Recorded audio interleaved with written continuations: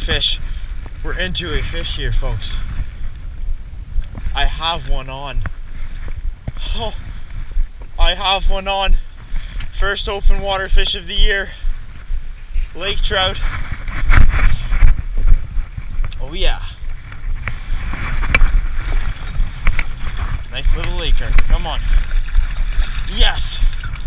First open water fish, well, freshwater fish of the year right there. Oh, how good does that feel? I was starting to lose a bit of hope because the weather's cold, the water's cold, my hands are cold, everything's cold, but I just all of a sudden felt a hit and I was on. Not a massive one by any means, but very nice fish to start off the open water season. And there's a snowstorm over there that I can see in the distance. Oh, wonderful, just on the 5-inch white power grub.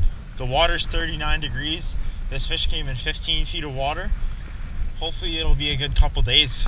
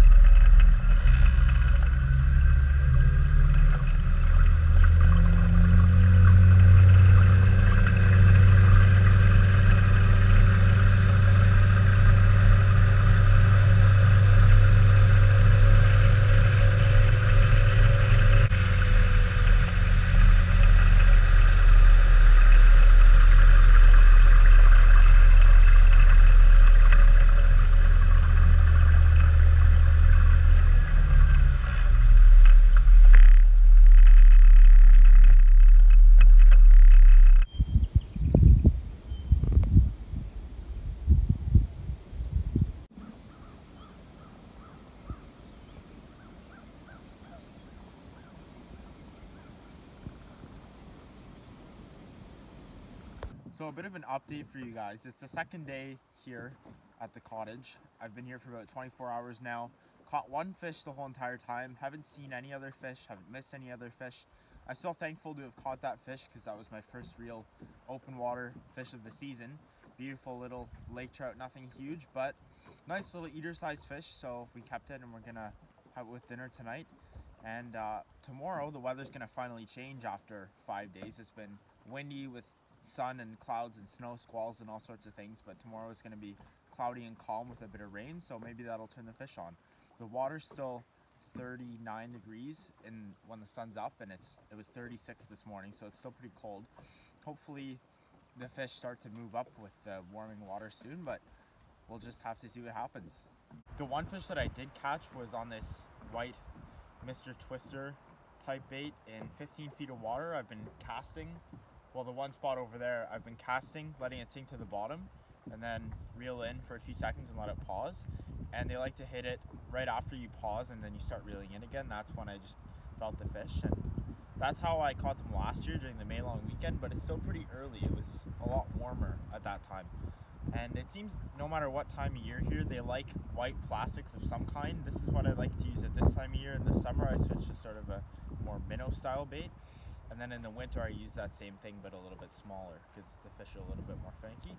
I haven't really found any concentrations of fish yet. I've kind of just been marking them randomly every once in a while.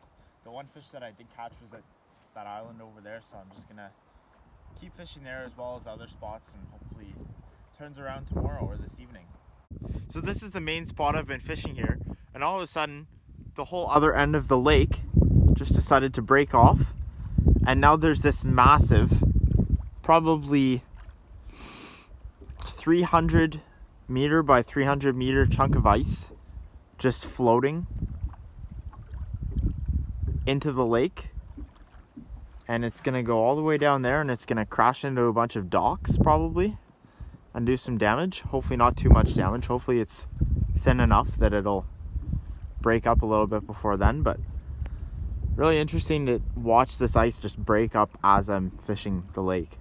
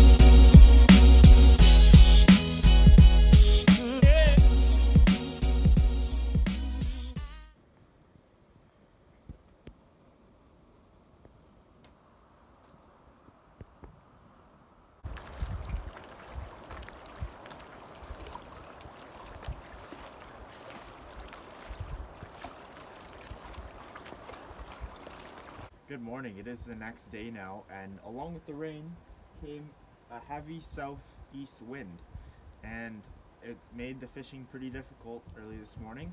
I managed to get 2 bites, no fish, no signs of life shallow. The 2 bites came out of 120 feet of water, so that just tells me that the fish really aren't that active right now. They need something to happen in order for them to move up a little shallower, because they are known to do that in the spring. I'm so thankful for the 1 fish. It still gets me motivated to do some more fishing in the near future. Thanks for watching the video, and we will see you soon.